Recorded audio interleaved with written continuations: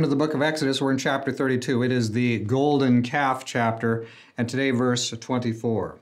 Aaron is replying to Moses' charge that you caused these people to sin. Finally, Aaron comes to this statement.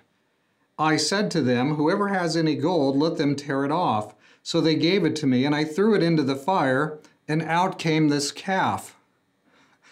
You know, I can't laugh, but this is just the purest of absurdity. He is dodging, he's weaving, he's spinning. He is not going to own up to this. You know, my part in this was very small, is basically Aaron's argument. The people are messed up. And look, not only that, but there was a miracle, you know. I put the gold in the fire and this calf came out. Really? Does he expect Moses to believe that? What pure nonsense, the purest of nonsense.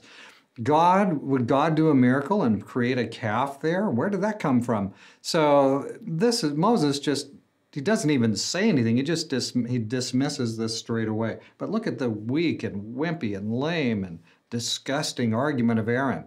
Now, if I were in Aaron's shoes and I'm trying to cover my tracks, maybe I would be just as shifty. I hope not, but we could see where he's coming from. He's doubtless very, very afraid, and he's just chattering and trying to make excuses. Friends, be clear.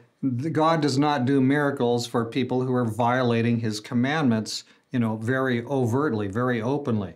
You know, it's one thing to be in ignorance and see God do something that maybe would seem like it doesn't match his norm. But when you've been told, when you've agreed to the 10 commandments, and then you go along and you break commandment number 1 and number 2, no gods before me, and make no idols, and don't bow down to them, etc. How is there anything you can say to that, except that no, he didn't throw the gold in the fire, and the calf just sort of comes out of that. It just sort of miraculously happens. What a ridiculous thing. All right, tomorrow morning might be the most interesting one on this, so let's watch for it.